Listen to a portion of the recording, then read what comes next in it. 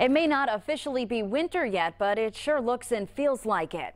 22 News Storm Team meteorologist Adam Stremko is working for you with what you should do to protect yourself from the cold. Well, Ashley, if you don't take precautions to protect yourself from the cold and wind, you could end up with problems.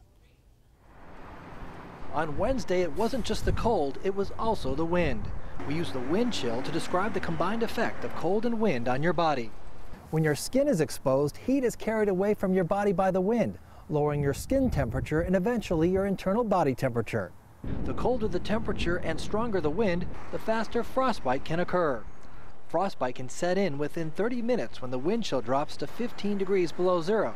So when it's cold, it's important to take precautions. Scarf, gloves, earmuffs like you have, but just staying bundled up. Rather be prepared than, get stuck out in the cold weather. While there are quite a few people that aren't big fans of the cold, there are others who embrace it. I don't mind it at all. I love to ski, I love to be outside in the winter, so I'm probably one of the rare people you'll stop and who'll say, yeah, it's not so bad. I'm not even wearing a hat or gloves, so I'm okay. But if you do have to spend time out in the cold, be sure to wear a hat and gloves or mittens. Dress in layers and bring your pets indoors. And despite what you might think, wind chill only affects people and animals.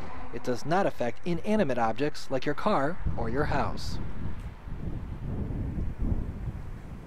And high temperatures today were only in the teens and 20s, and the wind chill made it feel like it was only in the single digits.